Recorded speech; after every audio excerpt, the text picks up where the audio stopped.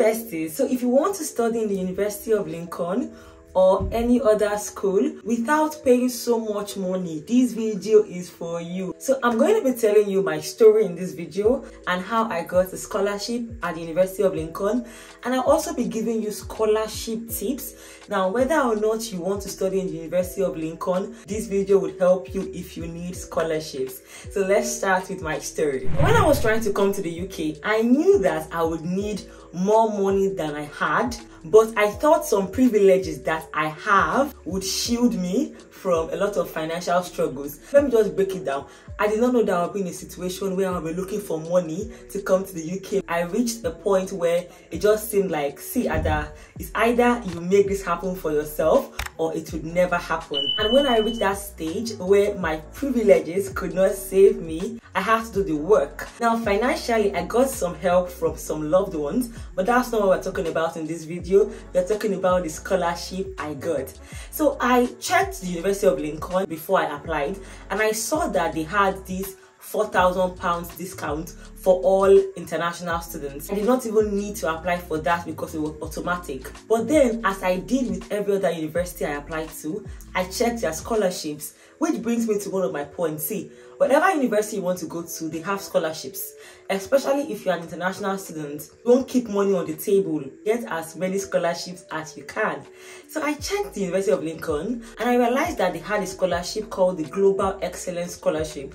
I read about it and I realized that getting it would give me 50% off the tuition fee. The minimum requirement was for you to have at least a second class upper or a first class in your undergraduate days, and you have to apply for it. You write essays to prove why you are deserving of the scholarship. Now, in that scholarship, I realized that there were many times you could apply. Depending on the time you are getting your admission, there are some months that you can actually apply for the scholarship. So what did I do? I applied for the scholarship, and guess what happened? I failed the scholarship. So I didn't get anything. Like, I just got an email telling me, unfortunately, and this was at the point where it just seemed like all hope was lost. But you know one thing about when you have a vision, even if things are not happening around you to suggest that the vision will come to pass, once you have that thing in your mind, it will most likely will come to pass. The scholarship board rejected my application. I did what many applicants don't do. I applied again. And I'm saying this to say that a lot of times you get no and you just accept no from a scholarship board. Unless if maybe you are not allowed to apply again, or maybe the deadline has passed. When they tell you a no, it is okay to go again, and that's what I did. Now, to go again, remember the saying, if you are doing something the same way expecting a different result, that is insanity. Now, what I did was to get my application and look at it and ask myself, Ada, see, why did they reject your application? Why did they not give you the scholarship? Now, when I looked at it from a non-biased perspective, I realized that, the scholarship essays I wrote were too booky. I don't know how to explain. They were too academic. They were just saying things like, okay, I got this degree, I got this grade, I got this. And see, once you are applying for a scholarship, bear in mind that, see, there is no grade you have that no one already has. Is it a first class? You're not the only one that has a first class. Is it a second class upper? You are not the only one. So when you are leading with your grades, there are so many people leading with even better grades. And what would distinguish you would be your story. And that's something I learned. Now, as I'm talking, I'll be giving you tips, so just ensure that you are grabbing as many tips as possible. I read my essays and they were so rigid. And you know what I did? I decided to pour out my heart in my scholarship essay. Now, when you want to write your essay, think about it from an unbiased perspective. If you were a marker, what would you think about this candidate? Are you just a candidate that will say, oh, I got a first class, I got a second class upper, I got this, I got that? Okay, what have you done? What experiences do you have? How have you impacted lives? What plans do you have to impact lives? Because these scholarship boards will not just throw their money just at anyone. They want to see a track record. They want to see that you are a viable investment. So I forgot all my grades and whatever. I just started writing. And in writing, I literally poured out, like I poured out my heart. When I read my essay, I was like, damn, like damn. I started by giving a quote regarding something that aligns with my life mission. I talked about my passion for empowering lives. I talked about what I've done all my life, because sincerely, from the time I knew myself, I've been doing humanitarian work. When I was in secondary school, I worked in an orphanage home. Like, I've done lots of things that are humanitarian in nature. Now, by the way, the course I studied was social work, and that is a helping profession. So all my track records show that I am qualified to even want to apply as a social worker. Oh, by the way, for the Global Excellence Scholarship, before they give you, you would have gotten an admission letter from the University of Lincoln. So I already had that. Now, I was showing them my track record. I showed them what I had done in law school regarding humanity. I made them see my heart, that see, I love to help people. I backed it up with my grades then. I backed it up with my other experiences. I talked about my future goals, my plans for life. I talked about how the scholarship will make a difference in my life, and how basically without a scholarship, I won't even be able to study in the University of Lincoln, which was true. And when I was done, like, you know, when you pour out your heart, you would know. So now when you want to write your essay, pour out your heart. There's the beauty in storytelling. If you are not a storyteller, that's going to be a problem, because you have to learn how to tell stories. I'm not saying you should go and be writing African folklore, but your scholarship essays would have to have a rhythm. It has to have a beginning, a middle, and an end, and they have to sequentially make sense. Now, as far as I can remember, for the Global Excellence Scholarship, we had to write 2 different essays. The first essay was to talk about your academic achievements. Then the second essay was to talk about your aspirations, if I can remember correctly, because it's been years now. Now, whatever your essay is about, ensure that you are still telling a story. Also, emphasize on your need for the Global Excellence Scholarship or whatever scholarship you are going to get. Now, bear in mind that when you are emphasizing on your need, see, these people are trying to give out money, because scholarship may come free to you, but it comes at a cost to them. They are paying something to have you. So you have to be a good investment. And if you have it all together, you have it all figured out, you have the money, why would they waste their money funding you? Now, if you come from a humble background, that's something to include in your scholarship essay. If you lost a loved one, maybe a mom, a dad, that's something to include in your scholarship essay. Now, when I say include it, don't now make your scholarship essay a pity party, because nobody wants. The funny thing is that, have you noticed that in life, people don't give you when you don't have. People give you more when you have. Let me explain. If a celebrity comes asking for money, the likelihood of them being given money is high compared to someone that you know is downtrodden and broke and broken, because somehow it's not making sense, unless if you're a selfless person that just wants to give without expecting anything in return. Now, as much as possible, listen, because there are 2 things I'm saying. Express your need for the scholarship, but try not to sound too much like a charity case. So when you're expressing your need, whether it's maybe the loss of a loved one, your inability to fund yourself, do it in little words, but let it cut deep. Like, let it be strong, but that's it. Don't start going on and on and on and make the whole character of your essay about how broke you are. Because it's not just about you being broke or you not being able to like fund yourself. It's also about you being a good investment. So don't just overdwell on that. Something else I see a lot of people making as a mistake in terms of scholarship essays, especially Nigerians, would be to talk down on Nigeria, like saying things like, oh, I need to leave the country because of maybe instability. Because be careful. Be careful. Be careful how you talk down on your country to these people, because it reflects very poorly to them. Because exactly. So whatever need you are expressing, make it short and sweet, and try to appear humble, but not like it is finished for you. There is just a slight difference. Like, It's very dicey, I know, but you just have to strike that right balance. And that's why, for the scholarship essay, it's very important, I beg you.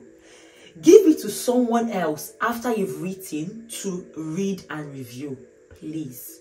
See, these things, like now, I had the luck.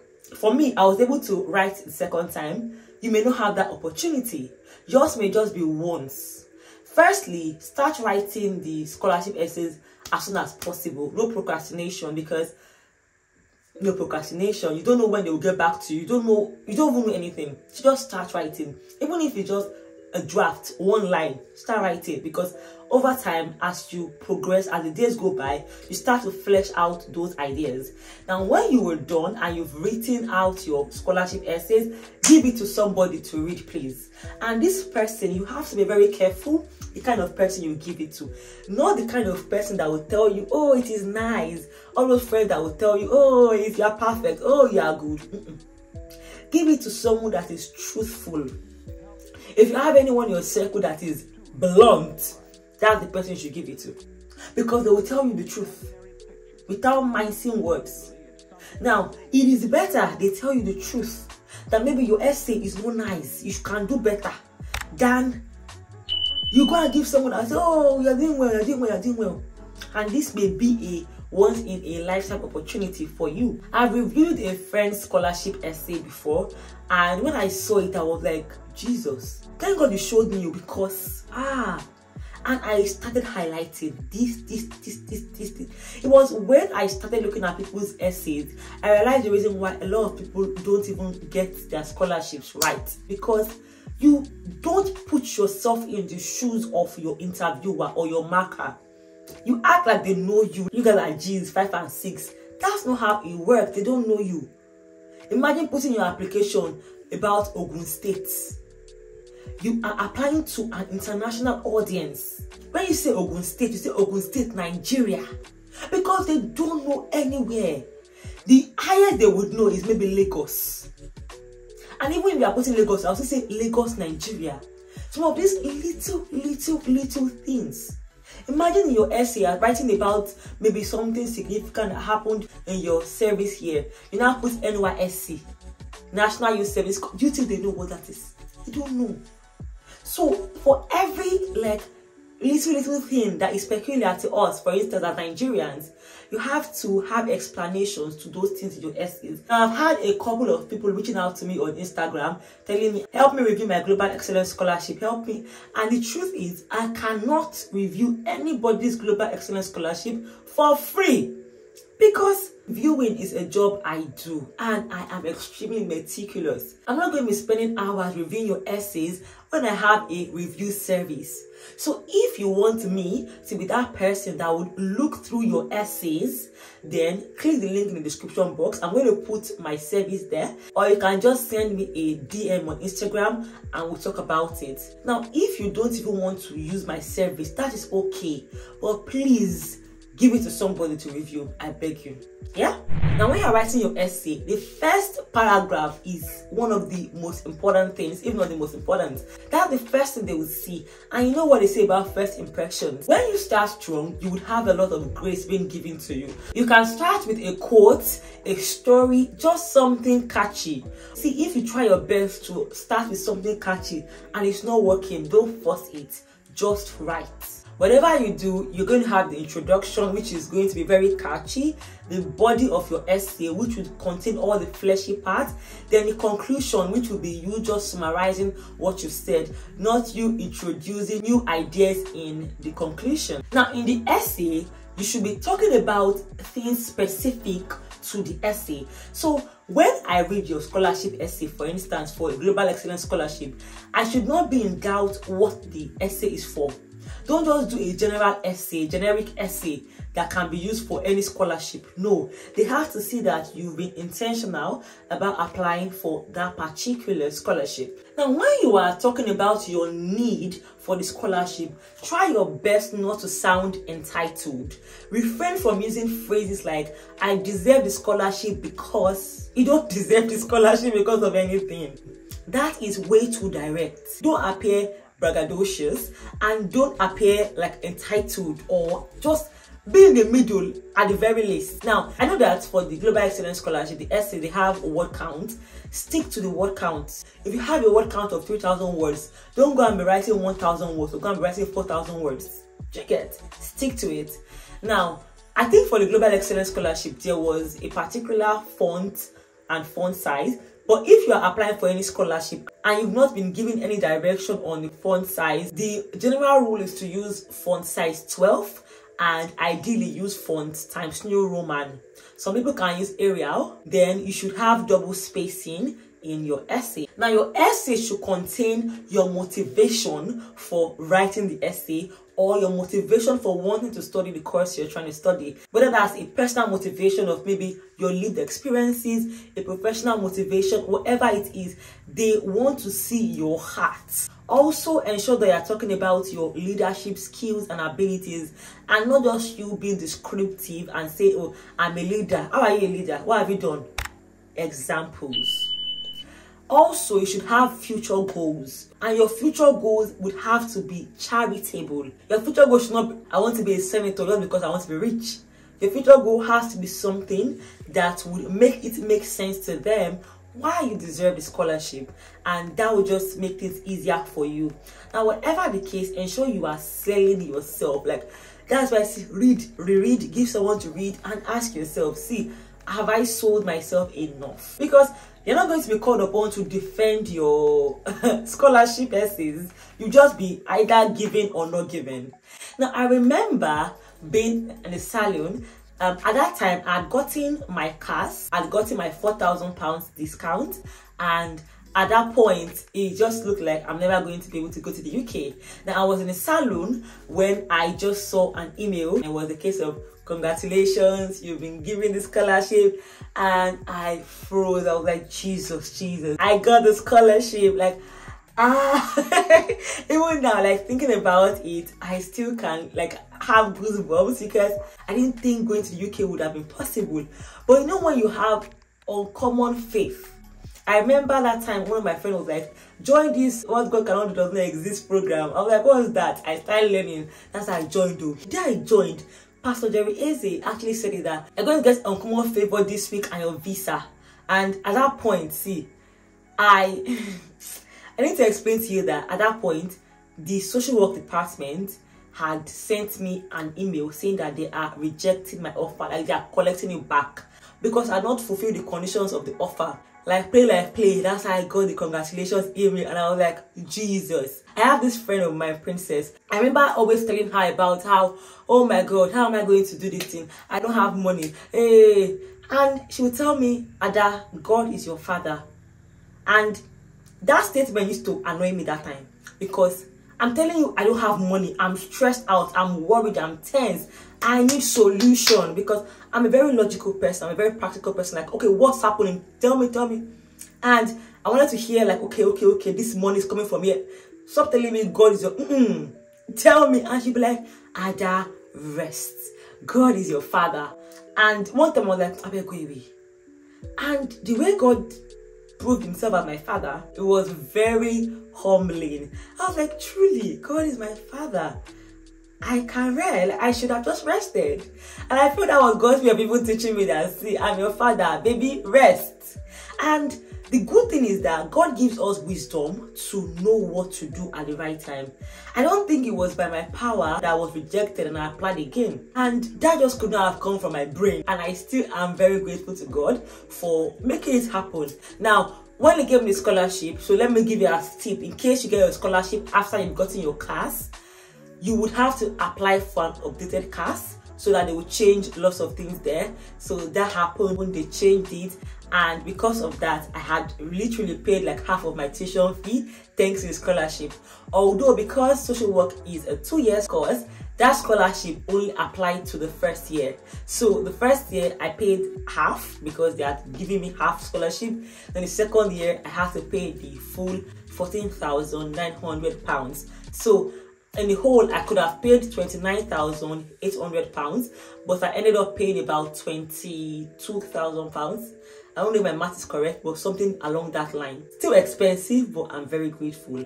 Now, if this video has helped you, I'm linking up another video that I think will be helpful. If you like this video, please, I would appreciate it if you gave me a thumbs up, because that boosts this video and I would really love that. And if you don't subscribe to my channel, please do so. I didn't even introduce myself. Okay, my name is Ada and I'm also known as Adathelegalpepper. Now, until I see you next time, stay blessed, remain happy, and bye, besties.